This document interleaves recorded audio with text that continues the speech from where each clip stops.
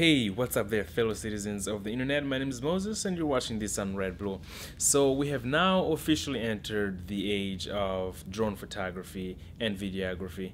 And the battle has never been more real. If that is not evident to you yet, just look at the battle between the DJI and the GoPro. GoPro released the GoPro Karma and DJI released the DJI Mavic. Needless to say, these two products are aimed at different audiences. With the Karma, you have the potential to remove the camera and substitute it with another camera. Chances are, though, you'll be using the GoPro 5 or any other GoPro that you already have. With the Mavic, you do not have that option. With the Mavic, however, you do have everything that's in the DJI 4 into the Mavic. So it really just comes down to what you are really looking for and what you're most comfortable using. So for instance, if you would like to switch cameras and not be bound to one camera and one sensor, then obviously the Mavic is not for you.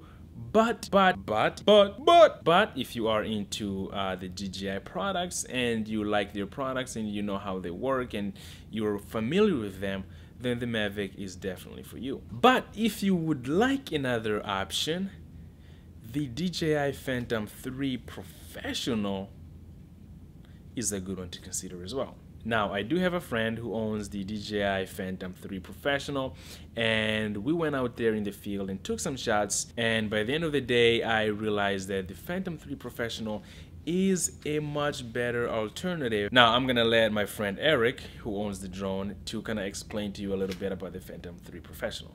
All right, so we got the Phantom 3 Professional. This will run you about $1,300 when brand new. I think it's down to $1,000 now that the Phantom 4 came out. It's got 4K camera, 3-mile radius, light bridge technology, and it's a great drone. Myself, I'm a filmmaker for weddings, stuff like that, and events around Michigan and all over the country and stuff. So I'll use it for basically an opening shot, you know, a different shot that normal videographers and companies don't really incorporate in their videos. It really makes it nice for to be able to see a different perspective of an event or the subject.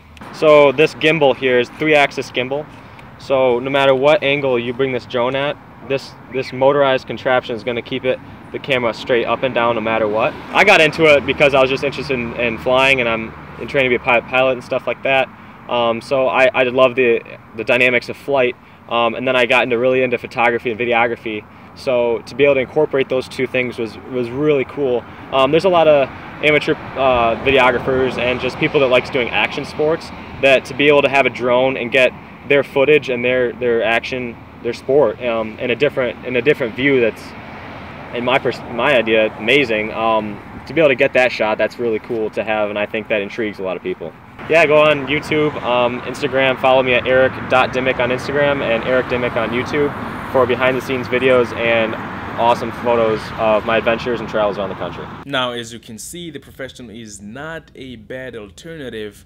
That is assuming that size and portability is not your biggest concern. The Phantom 3 is by no means antiquated, and as you can see from the shots that I took, well, that Eric took, it still delivers some stunning footage at high frame rate, 4K footage, and some seriously stable shots. And if you'd like to see some of those cool shots, go on over there to Eric Dimmick's channel to check those out. My name is Moses, you've been watching this on Red Blue, and I will catch you in the next video.